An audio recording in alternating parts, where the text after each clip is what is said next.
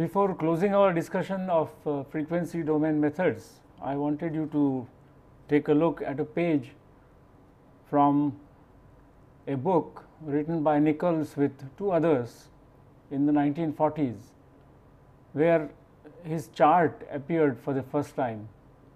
I told you that the constant contours, that is contours that correspond to various constant values in the dB gain versus phase shift plane, are not simple circles. They are curves which look somewhat like ellipses, some of them, others are open curves and so on. So, this is the so called Nichols chart that I wanted you to see. Now, let us move on. I hope by this time the expression frequency domain method is clear to you. The Nyquist criterion of stability, the method of drawing the asymptotic Bode plots, M circle, N circle, Nichols chart, compensator design using networks, all of these are based on frequency domain methods or concepts. That is, one is thinking of a sinusoidal function as a typical input function and then finding out what would be the response to that kind of an input. And therefore, one talks about gain, either absolute gain, that is ratio of output amplitude to input amplitude, or dB gain, 20 log to the base 10 of the absolute gain, and phase shift or phase difference between the output and the input. Earlier to that, we had looked at the root locus method, which made use of the concept of transfer function and poles and zeros of the transfer function. There is no specific mention of any particular input like the sinusoidal input or even the unit step or the step function input, although from the control point of view, one of the things that one likes to study is the effect of disturbances, and a simple kind of disturbance which occurs very often is a sudden change from one value to another value, and this is therefore thought of as a step input or a step disturbance. But apart from that, we did not really look at any other or any specific inputs. We looked at the transfer function, the poles and the zeros of the transfer function, and then the idea of a characteristic polynomial or a characteristic equation associated with the closed loop system, its factors, or therefore the roots of the characteristic polynomial and their location in the complex plane, were all the ideas that we were led to. Evans's root locus method, of course, has stability investigation as one part of it. Now, what kind of method is that? It is not a frequency domain method. It is not quite what is called a time domain method, which we will look at very soon. It may be called a transform domain, and specifically because the transform is the Laplace transform and the preferred symbol for the complex variable there is S, it may be called an S domain method. So, then we have had S domain methods. The root locus method was a particular example of that. Then we had a look at the frequency domain methods, and now we will take a look at what can be realistically called time domain methods. In a way, in control system study, the time domain methods are or should have been the most natural methods to use. Why is that so? Because the earlier control systems, going back to the time of the astronomer Airy and the problem of tracking the stars, or James Watt's governor, or the steering of ships, that is before servo mechanisms and feedback amplifiers came on the picture,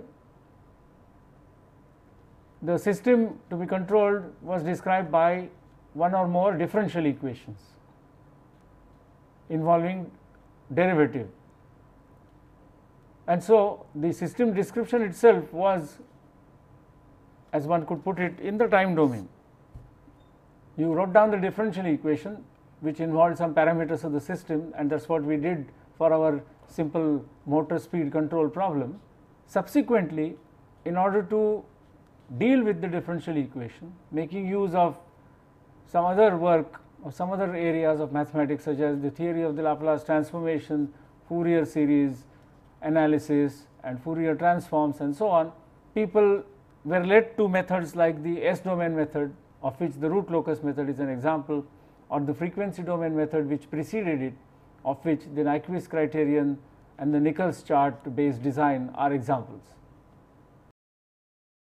In recent times, and it is not really that recent, nearly 40 years ago, investigators went back to the differential equations for several reasons.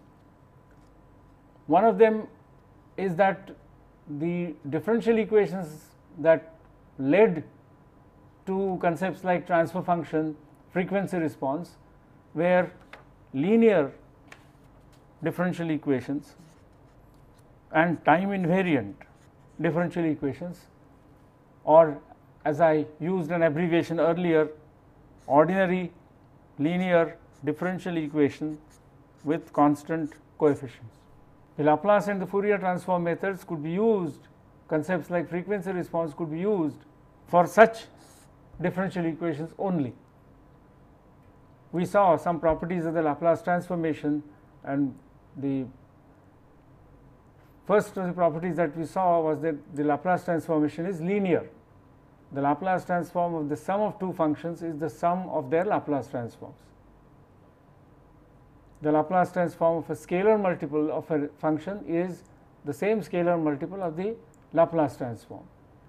And the third property of the Laplace transform, of course, concerned the derivative of a function.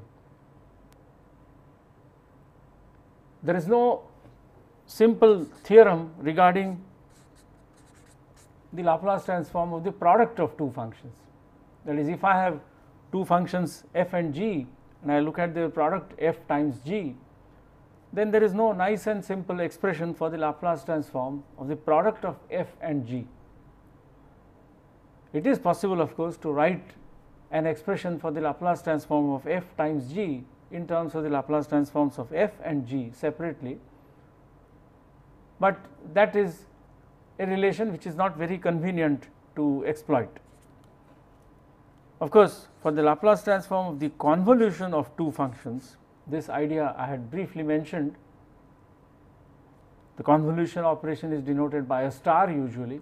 So, the Laplace transform of the convolution of two functions, of course, has a nice alternate expression, namely the product of the Laplace transforms of the two functions separately. But in the description of the system, the convolution operation does not occur usually. A product may occur, but not a convolution.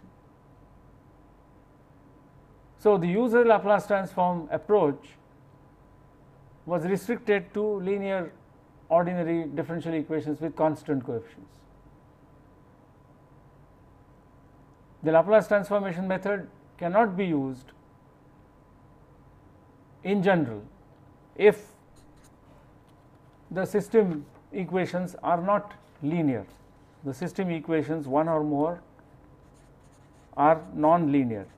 That is one case where the Laplace transform method will not be applicable. Another is with regard to this part of time invariance or with constant coefficients. The Laplace transform method cannot be used if the system is not time invariant, or specifically therefore the system is time varying. This may happen because there are coefficients, what look like coefficients which multiply derivative terms, which are time varying. So, sometimes such equations are referred to as differential equations with time varying coefficients. So, if the differential equation is nonlinear, if the differential equation is time varying, or if it is both, then the Laplace transformation approach will not work. Neither will the frequency response approach work. For example, if the input to a nonlinear system, a nonlinear differential equation say, is a sinusoidal function, the output or the response of the system in general will not be sinusoidal. And therefore, you cannot talk about amplitude of the input and amplitude of the output, because although the input is sinusoidal, the output is not. So, the idea of gain is not applicable, phase shift is not applicable, which means you can't do anything more in that direction. Now, of course, it is known, or it was known, that many systems can be modeled only if you are willing to consider nonlinearity or the time varying nature of the system. That is, there are many systems, some of them have been known for a long time. By system, I do not necessarily mean a system which is a control system involved in a particular control application. I now mean here any physical system. So, nonlinearities cannot be ignored. It was known, say even 100 years ago, and at that time also people had tried to develop methods for handling systems with nonlinearities. You might remember a chapter on differential equations in your mathematics courses, where you may have looked at and solved some specific nonlinear differential equations which give rise to or gave rise to some different kinds of functions. For example, Bessel's functions, they arise when you investigate a nonlinear differential equation of a particular type. But a simple example of a nonlinear system will be a pendulum, and this of course goes back to your early college days, when one deduced the formula for the period of oscillation of a pendulum, 2 pi square root of L divided by G. That derivation made the assumption that the angle of swing of the pendulum was small. If the angle was called theta, then theta was small. And how small? Well, small meaning sin theta, which occurs in the differential equation, could be replaced by theta. So, the pendulum equation is actually nonlinear. Maybe you should write down that equation starting from first principles. Consider a general position of the pendulum at an angle theta to the vertical. Look at the forces acting on the pendulum, the force of tension and the force of gravity, and the resultant force being the force that accelerates the pendulum. And you can then write down the differential equation for the angular position theta, and you will see that it is nonlinear. So, there were physical systems as simple as a pendulum, for which it was known that the description is nonlinear. The pendulum can be described by an equation which is nonlinear, although approximations can be made. Now, after the success of the S domain and the frequency domain methods in the 40s and 50s, there arose some problems where you could not work with such approximations to nonlinear systems, or it was no longer acceptable to make those approximations. The requirements for precision had increased tremendously, and therefore interest went back to the study of differential equations. Now, in this context, first of all, let us see exactly what we mean by a nonlinear system. Now, there are two ways of defining a nonlinear system. There is one way which is a little abstract, in the sense I do not write down any particular differential equation and then say that it is linear or it is nonlinear, but rather I consider the differential equation, and as we saw for a physical system or a differential equation that describes a physical system, you have something called an input, something which you can vary, over which you have some control, and some other function or variable called the output or the response, which you do not directly manipulate or control, you do it through the system. So, one can think of a system as a relation between inputs and outputs. Very crudely we say input produces an output, or this is a response to that particular input. So, I do not even have to say that there is a differential equation there is some differentiation action taking place or what have you. This is sometimes referred to as a black box approach to a system. There is an input variable, there is an output variable, and there is something which has been put together such that I can change the input and I will get a change in the response. This is a very broad concept of a system. What is inside? How do I describe it? Are there resistors, motors, pipes, whatever? Of course, for a given practical situation, I have to know what is inside, and that is why I said this is an abstract approach. We will concentrate only on the input and the output and the relationship between the two. Specifically, each particular input produces some definite output. With this concept of a system, one can define linearity quite easily. And in fact, when we talked about the Laplace transformation and its linearity or the two properties, something exactly like this was being done. In other words, you have, let us say, an input u1 which produces a response, let us call it using control literature C1. So, u1 is the input, corresponding output is C1. Suppose we apply some other input u2, it results in a different output C2.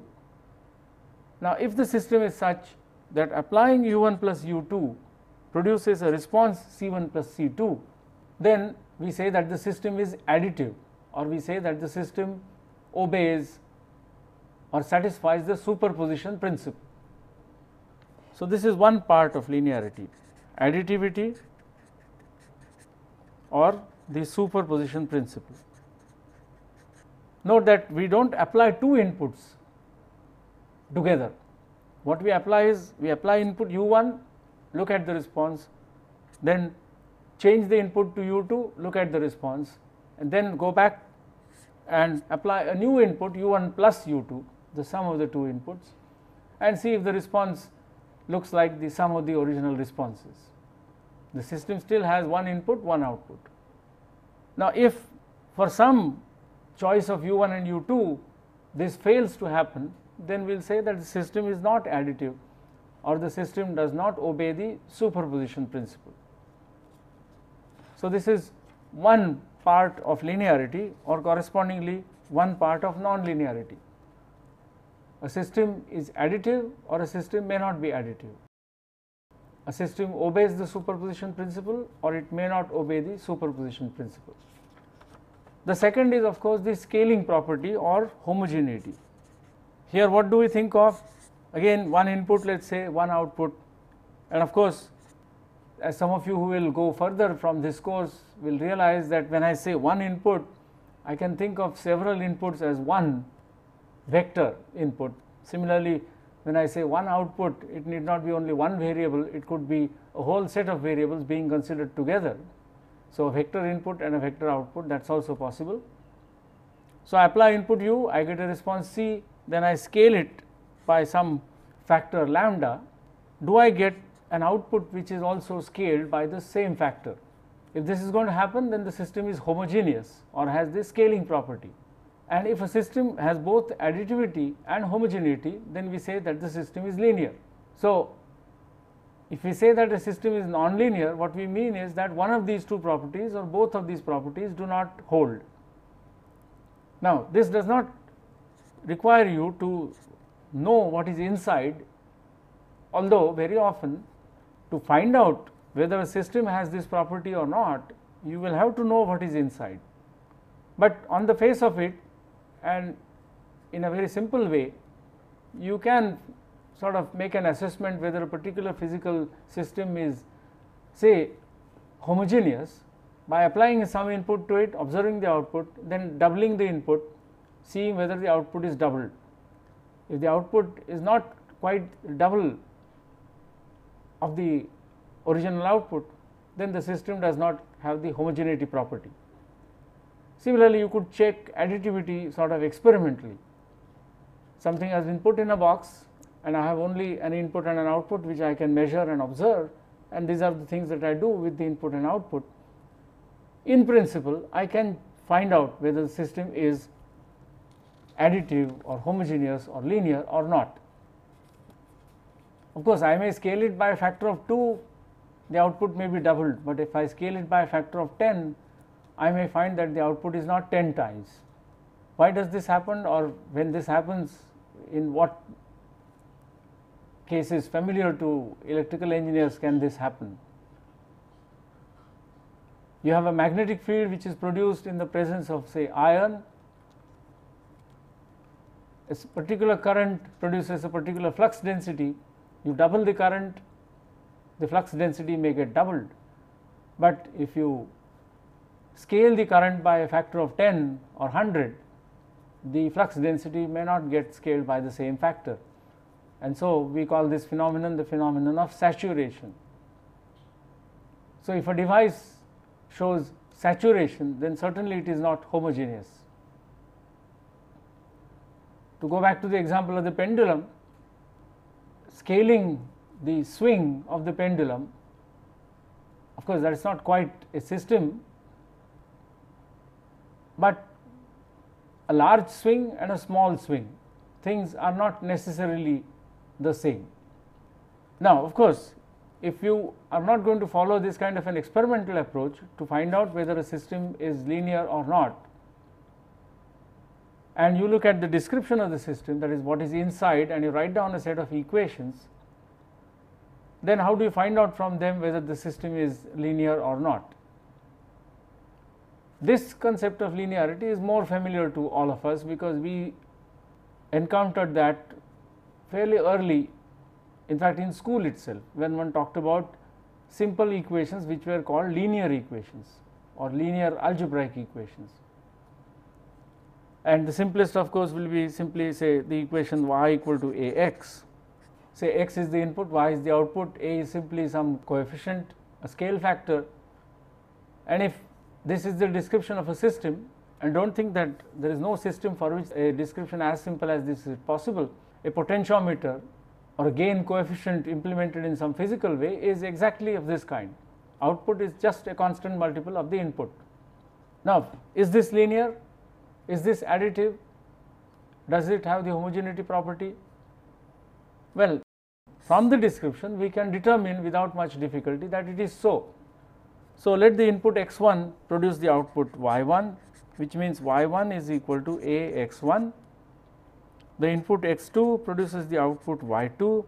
So, y2 is equal to a x2. So, one input produces one output, another input produces another output.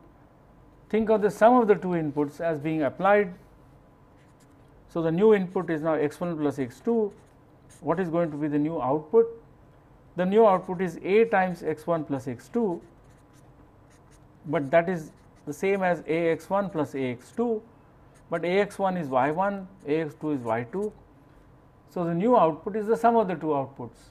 So, this system, or one can even say now, because this we may not think of a system, we may think of the equation itself. This equation is additive, has the property of additivity. Similarly, with regard to homogeneity, if x1 produces y1 and therefore y1 is equal to ax1, what about lambda x1? What will it produce? Well, the output will be a times lambda x1, but this can be rewritten as lambda times ax1 or equal to lambda y1.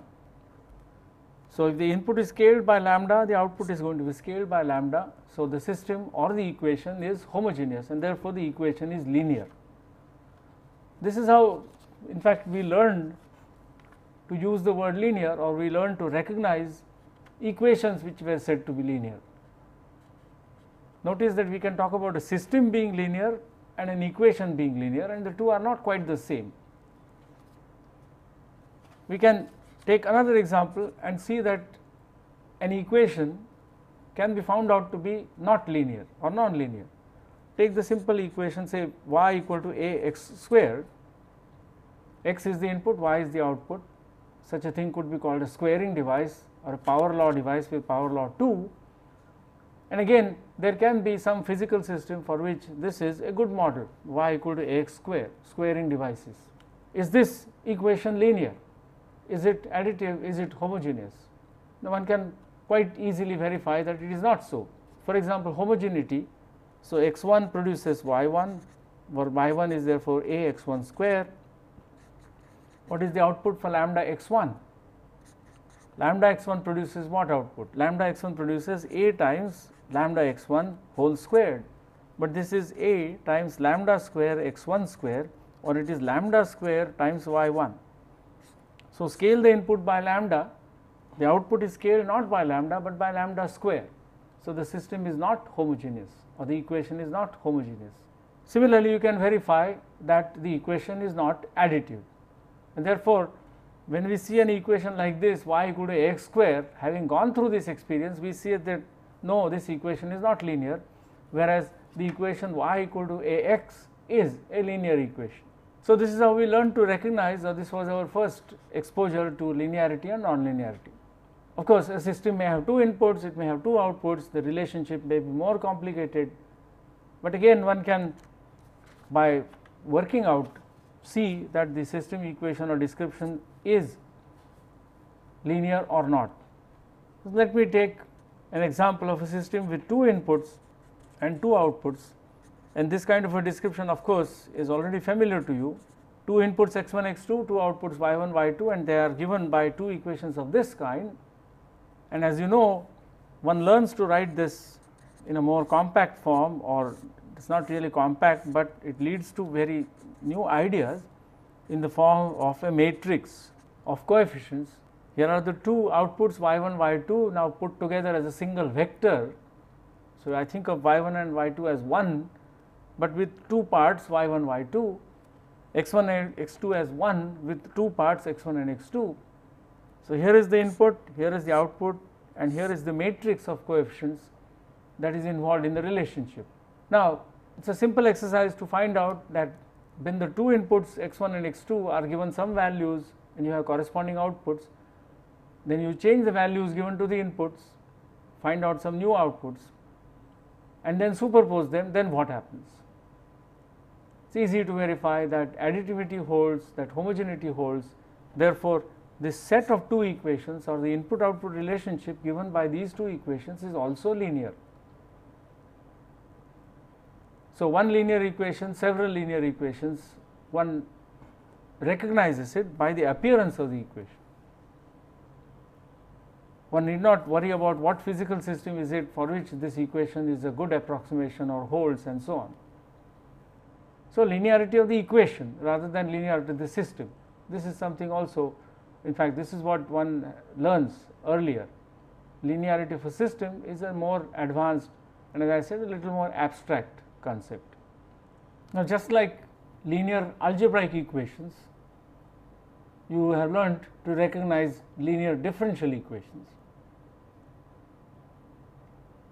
For example, the differential equation, and I am going to use the dot on the top of a variable to denote derivative. We have also seen earlier other ways of indicating a derivative. Of course, d by dt is the first method or way of denoting a derivative, but I have also introduced the symbol capital D as denoting the operation of differentiation. So, I can write down an example of a differential equation which is linear, and will verify that it is linear, although by its appearance you know that it is linear. So, let us say we have an output variable y. So, somehow in the system description its derivative appears. So, y dot equal to, let us say, a y plus b u. U is the input, y is the output. In the description a derivative of y appears, y dot equal to a y plus b u, or if you wish dy by dt equal to a y plus b u, or d acting on y, operating on y, equal to a y plus b u. So, let us say this is the description of a system. Is the system linear? Or the way we are going to find out is not by giving inputs and measuring the outputs, but by looking at the system description or equation. So, is this equation linear? How do we find out? Well, we apply exactly the same kind of test. Consider an input u1, corresponding output y1. So, since y1 is the output, what must be true? dy1 equal to a y1 plus b u1. For an input u2, suppose the output is y2, therefore, dy2 must be equal to a y2 plus b u2.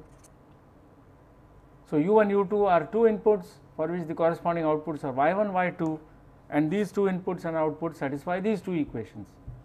So, now we think of an input which is the sum of the two inputs. So, u1 plus u2, what is the corresponding output? Let the corresponding output be denoted by y. So, I have to find out what is this y, and I am going to ask whether this y is equal to y1 plus y2 or not. If I can show that it is y1 plus y2, then I have shown that the system or the differential equation is additive. But what equation does y satisfy? Y is the output for input u1 plus u2. Therefore, dy must be equal to a y plus b u1 plus u2, right. So, this is what I have, dy equal to a y plus b into u1 plus u2, and I have the two equations for y1 u1 and y2 u2. From that, now I have to try to find out or try to show whether y equal to y1 plus y2 or not. And you will see that there are some conditions or assumptions which I had mentioned earlier do come into the picture now. I will write down the equations for y1 and y2 below. So, I have a y1 plus b u1 and dy2 equal to a y2 plus b u2. So, these are the three equations for y1, y2 and y, inputs u1, u2 and u1 plus u2. Now, the appearance of the equation suggests that we can do the following. We can subtract from the first equation the second and the third equation. So, if I do that, I will get dy minus dy1 minus dy2, dy minus dy1 minus dy2 equals ay minus ay1 minus ay2. And what happens to u1, u2? Well, there is b u1 here, that cancels with b u1, b u2 cancels with b u2. So, there is no u1, u2 appearing in the equation. So, I have this equation, and since I am asking whether y is equal to y1 plus y2, let me call the difference between y and y2 or y1 plus y2 z. And so, I am asking the question whether z is 0 or not. Well, we almost have an equation for z. We have the equation dy minus dy1 minus dy2 on the left hand side equal to ay minus ay1 minus ay2 on the right hand side. Now, we make use of a property of the derivative operation, which in turn is a linearity or an additivity property. The derivative of the sum of two functions is the sum of their derivatives, or the derivative of the sum of three functions is the sum of their derivatives, or the derivative of the negative of a function is the negative of its derivative. The first two are examples of additivity, the third one, negative, being minus 1 times the function, is an example of homogeneity. So, here we are making use of the fact that the derivative operation is linear, and therefore, dy minus dy1 minus dy2 can be written as d of y minus y1 minus y2, and on the right hand side I have ay minus ay1 minus ay2. So, I can write this as a multiplying y minus y1 minus y2, or since I have called this z, I have dz is equal to az. So, what is this difference between y and y1 plus y2 may be this z satisfies the equation dz equal to az. Now, from that does it follow that z is equal to 0 for all time t? The answer is no, because we know the solution of this simple differential equation. You remember in our discussion in the beginning, we saw, or I reminded you, that a solution of this differential equation, a general solution of this differential equation involves the exponential function. So, the solution is actually zt equal to k times e raised to at, or by putting t equal to 0, we can see that zt is equal to z0 into e raised to at. So, zt is equal to z0 into e raised to at, and therefore, zt is not 0 unless z0 is 0. Now, this is something that brings us to an important consideration which we had seen earlier, reference to initial conditions.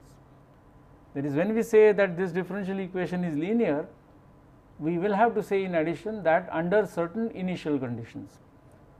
For example, what does it mean to say that z0 is equal to 0? Well, z0 is actually what? y0 minus y10 minus y20. So, this must be equal to 0, and one simple way in which this can be made 0 is by making all of them 0. So, in other words, now we have to say that okay, I am going to look at the differential equation y dot equal to ay plus bu, but I will consider it only under the condition that the initial value of the response is 0, y0 equal to 0.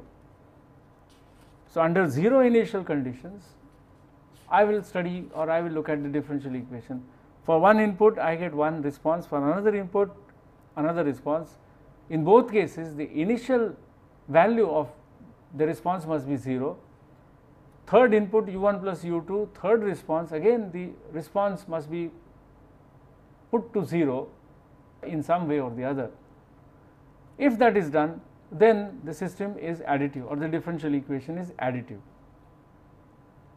And of course, when you use the Laplace transform approach, one sees that more explicitly, because in the derivative property of the Laplace transform, the initial value makes its appearance.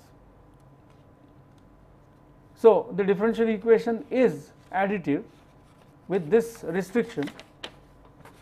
Is the differential equation homogeneous? Now, you can see that that also is going to involve this assumption of the initial value being 0. So, dy is equal to ay plus bu with input change to lambda y is the response, or let us say dy1 equal to ay1 plus bu. The response to lambda u is y. So, dy is equal to ay plus b into lambda u. Is the difference y minus lambda y1 equal to 0? If I call that difference z, then I will get the differential equation dz is equal to az once again, and this has the solution 0 only if z0 is 0. So, it means for homogeneity to hold also, the initial value of the response must be equal to 0. Of course, we saw earlier that when we did the Laplace transformation technique, that you could talk about components or parts of the response. That is, the response, although physically it is not a sum of three separate things, mathematically or in our model we can think of it as coming from three different parts or two different parts. If you remember, I talked about 0 input response and 0 state response. Response when the input is 0, but because the initial conditions are not 0, you get a non-zero response. On the other hand, the initial conditions are made 0 and input is applied, you get a component of the response. What I am talking about right now therefore is the 0 state response. Under initial conditions being made 0, the relationship between response and input is linear. Of course, one learns very quickly to recognize a linear differential equation like this as an equation which looks like this. In fact, this is how students answer the question, or for them the concept of linear is the appearance of the equation and not input output relationship. Of course, this can be extended to several differential equations involving only one input or more than one input, and this is again something which your control theory book has a lot of discussion of. For example, I may have two outputs, one input and a relationship which looks almost like what we wrote. For example, dy1 is equal to a11 y1 plus a12 y2 plus b1u, dy2 is equal to a21 y1 plus a22 y2 plus b2u, or by combining or thinking of the two y1 and y2 together as parts or components of what is called a vector, I can write this as D acting on y1 y2 equal to a matrix, again a11 a12 a21 a22 acting on y1 y2 plus b1 b2 multiplying u, or u multiplying b1 b2. Or to use a further compact notation, this can be written as dy, and one may sometimes underline y to indicate that this is not one, but this is several, like y1 y2, equal to some symbol that denotes this matrix. A fairly standard symbol is capital A multiplying the vector y plus again a symbol for the vector consisting of b1 and b2, which is multiplied or scaled by u, and therefore bu, although this u is a scalar multiple, so usually it is written in front of b, but in control literature this is a fairly standard way of writing. So, this is in fact a linear model of a system with one input with maybe two outputs in this case, or this y may consist of three components or whatever. So, again one recognizes by the appearance of the equation that the equation is linear. It is not so easy to show that something which does not look like this is in fact non-linear. For example, let me write down the differential equation y dot equal to a y square instead of y dot equal to a y, or y dot equal to a y square plus let us say b u. So, there is an input u, there is a response y, and there is this differential equation, or using the d notation dy is equal to a y square plus b u. Now, you will say this does not look like a y plus b u, therefore, it is non-linear. Now, that would not be a good answer or a really a correct answer, because I would like you to show that this is non-linear because homogeneity fails or because superposition fails. So, you have to give me an example of an input and a corresponding response, and a scaled version of the input, the response fails to be the corresponding scaled version of the output. You must either give an example, or by looking at the equations and by manipulating them, you must be able to show to me that this is the case. For example, if I choose an input y1, if I choose a response y1 corresponding to an input u1, so I have this equation, and then I talk about scaling. So, the corresponding response, let it be y equal to a y square plus b into u1 is now lambda u1. Then I have to show that y will not be equal to lambda y1. For that, I will have to manipulate these two equations somehow and show that the difference between y and lambda y1 is not 0. Now, in this case it is not too difficult, although it, as you will see, it does involve some trouble. So, going by what we did earlier, I will take this equation, and from that I will subtract lambda times the first equation, and calling the difference y minus lambda y1 equal to z, then I will get d of z equal to a y square minus a y1 square, because the u1 term disappears. And from this now I can express, let us say, y in terms of y1 and z. So, if I write this as a, y is z plus lambda y1 minus a y1 square, and so dz equal to this, of course, is squared. So, I will get dz equal to az square plus something something. Now, I have to show that this equation does not have a 0 solution, even if the initial conditions are 0. Now, that in general it is not easy to do. In other words, in general, if you write down some equation which looks nonlinear by having square terms or by having, say, sine of z and terms of this kind, the solutions of that equation are not very easy to obtain. That does not mean that the solution is not 0 or 0. So, it requires a lot more effort to show that the particular equation is linear or is not linear.